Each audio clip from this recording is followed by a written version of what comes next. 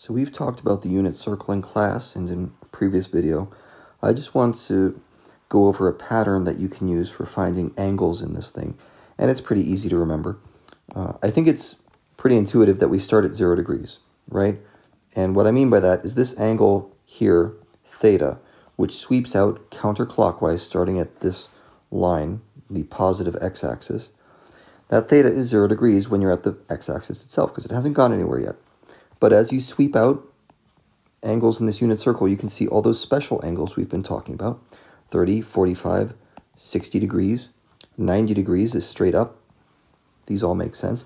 You might not be as familiar with angles in the other quadrants, but it's going to follow the same pattern. We have 120, 135, 150 degrees, 180 degrees. You see we're going by 30 degrees or sometimes 15 degrees at a time if you're on one of those special perfect diagonals. And then over here, 30 more degrees makes 210. Then we have 225. Then we have 240 and 270 and 300 degrees, 315 degrees, and 330 degrees. I promise you I did not set out with one of my life goals being memorize the unit circle, but when you do it enough, it just sort of clicks. You may also want to memorize the radian measures. Even if you know how to change 30 degrees to radians by multiplying by pi over 180, it is useful to just memorize these things. This is pi over 6 right here. This next guy is pi over 4, and this next guy is pi over 3, right? The next one's pi over 2 at 90 degrees. And you can go ahead and memorize all of the radians if you want.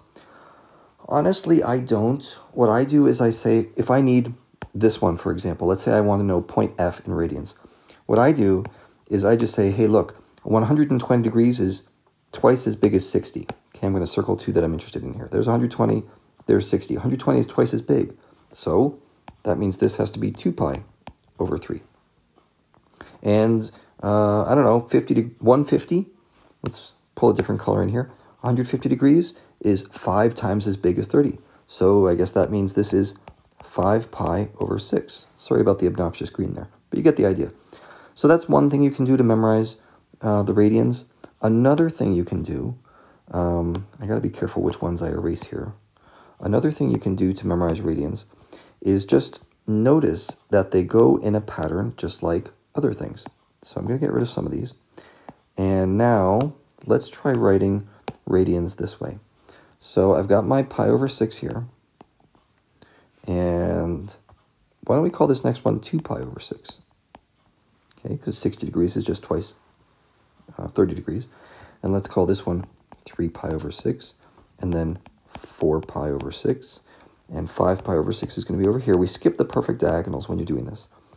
6 pi over 6. And you think, why am I doing 6 pi over 6? Well, if you want to keep the pattern going, it's easy to see that way. But of course, it's just pi, right? That's a half circle.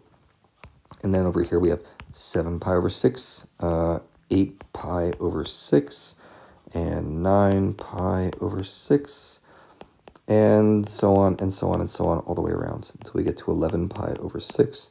I guess if you wanted to go all the way around, you could say 12 pi over 6, but that's just 2 pi. Now, you notice I left out the perfect diagonals because they don't go according to pi's over 6. They go according to pi's over 4. So this next one is going to be 3 pi over 4 at G. And then I have 5 pi over 4 and 7 pi over 4. So if it helps, you can remember the radians in terms of pi over 6 and pi over 4. Or if you wanted to get fancy, just do pi over 12 and have the same denominator all the way around. But that's up to you.